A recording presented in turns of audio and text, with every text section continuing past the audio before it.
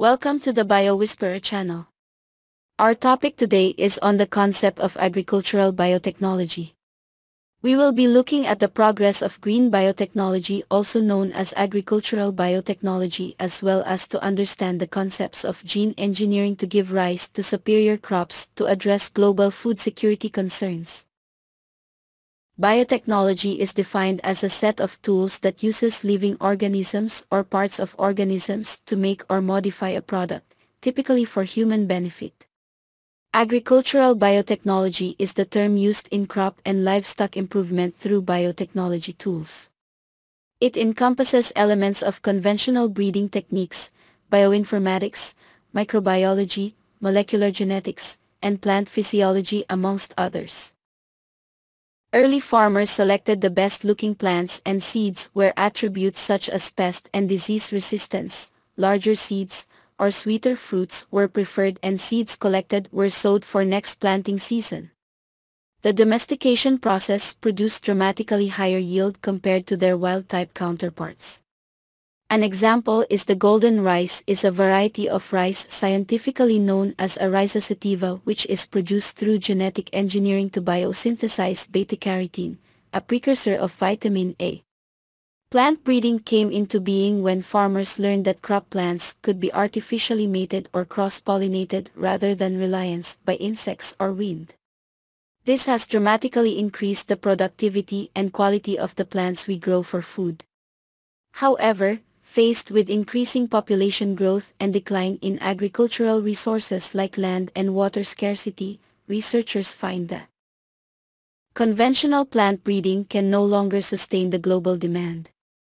New methods need to be developed. Pure line and hybrid seed technology, together with mutation breeding, which refers to the art of recognizing desirable traits and incorporating them into future generations, is very important in plant breeding. Current hybrid seed technology uses 3 lines in order to produce the hybrid seed. One of the line contains a defective mitochondrial genome in the cytoplasm and a suppressed restorer gene. Another line being genetically similar to the A line but contains a normal cytoplasm and a suppressed restorer gene. The third line is the restorer line, a distinctly unrelated line which contains normal cytoplasm and an active restorer gene of dominant characteristics. Most genetically modified organisms, abbreviated as GMO crops, are used in food for animals like cows, chickens, and fish. They are also used to make ingredients that are then used in food products like cereal, snack chips, and vegetable oils. Based on the FDA website, GMO soybeans made up 94% of all soybeans planted, GMO cotton made up 94% of all cotton planted, and 92% of corn planted was GMO corn. Crossbreeding, selective breeding, and mutation breeding are examples of traditional ways that humans have used traditional ways to modify crops and animals to suit their needs, which include higher crop yields, longer storage life, improved nutrition, amongst other desirable traits. In fact, scientists can now use genetic engineering to take just a beneficial gene, like insect resistance or drought tolerance, and transfer the desirable trait into a plant or crop. As with the development of any new technology, there are concerns about associated risks, and agricultural biotechnology is no exception. All crops developed using genetic engineering are subjected to extensive safety testing before being released for commercial use. Extensive risk assessment and safety testing of crops developed through the use of genetic engineering has shown that there are no varieties in use that pose risks to consumers. Benefits offered by biotechnology will not be fulfilled without a continued commitment to basic research. Extensive laboratory and field research will be necessary to develop specific applications to transform agriculture and food production by increasing efficiency and productivity, thus lowering costs and improving competitiveness. Already transgenic crops expressing multiple traits have been commercialized, such as cotton and corn, that have both pesticidal properties and herbicide tolerance. Environmental considerations are equally important towards assessment of the potential values and possible risks involved in introducing genetically altered versions into the field.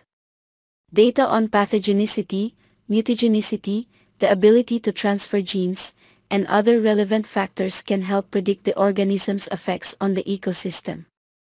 Public confidence in biotechnology will require that socioeconomic impacts are evaluated along with environmental risks and that people representing diverse values have an opportunity to participate in judgments about the impact of the technology.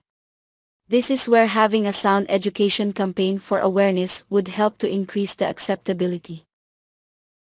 According to a report from the Food and Agriculture Organization of the United Nations, the two big drivers of food demand, namely population and income, are on the rise. The world's population is expected to reach 9.1 billion people in 2050. What this means is that farmers globally must increase food production 70% compared to 2007 levels to meet the needs of the larger population. In Agriculture 4.0, we can anticipate that future agriculture will use sophisticated technologies such as robots, temperature and moisture sensors, aerial images, and GPS technology. Farm consolidation will drive the need for more outside labor. Expect high-tech solutions like robotics to come to the rescue. These advanced devices and precision agriculture and robotic systems will allow farms to be more profitable, efficient, safe, and environmentally friendly. Going forward, we might also expect a different trend to emerge within highly developed countries with more health-conscious populations. The focus on starch-based crops like corn will shift to more plant-based proteins like soybeans and other legumes, amongst others. Thank you for watching this video. If you like this video, please smash the like button and subscribe to this channel for future updates.